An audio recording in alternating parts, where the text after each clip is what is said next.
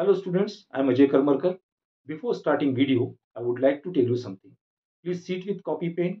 If you find somewhere important, pause the video, note it and proceed on. If you find somewhere difficulty, then please write in comment box. I will definitely solve your problem. And along with, please like, share and subscribe my channel that can reach more and more students. Thank you once again. Now here is the question. A simple pendulum has time period T1. The point of suspension is now moved upward according to the relation y equal to kt square, where k equal to 1 meter per second square, where y is the vertical displacement. The time period now becomes t2.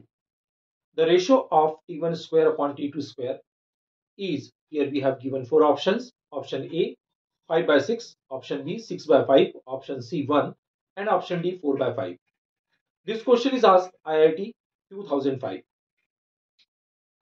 Here, key point of this question, we are using this formula T equal to 2 pi root L by G.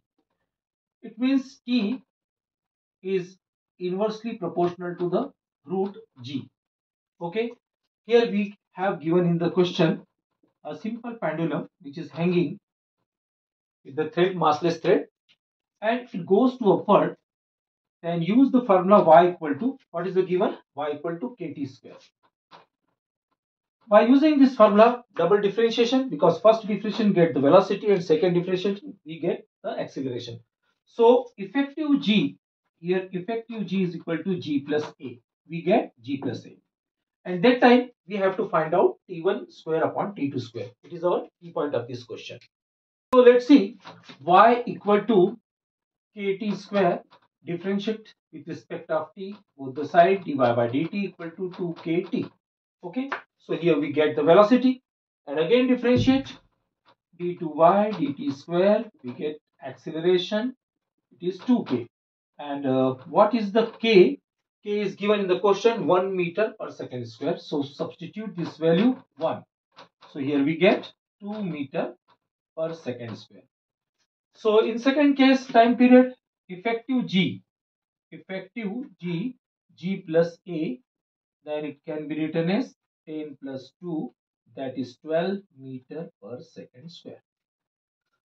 So in this case, T1 upon T2 can be written as G2 upon G1, then that is effective G2. G2 means that is effective, additional 12, and here G1 is given already, that is 10, and squaring both the side, T1 square upon T2 square, that is 12 by 10, 2 6 are 12, 2 5 are 10. So our ratio, we get 6 by 5. Let's see which option is matched here. Option A is correct. I hope so you understood this question. Thank you for staying till the end of this video. Definitely, when you will become success, whole contribution goes to your hard work. But if my videos, my lectures, my questions will help in your success, I will consider myself lucky. Please like, share and subscribe my channel that can reach more and more students. Thank you once again. Take care. Bye bye.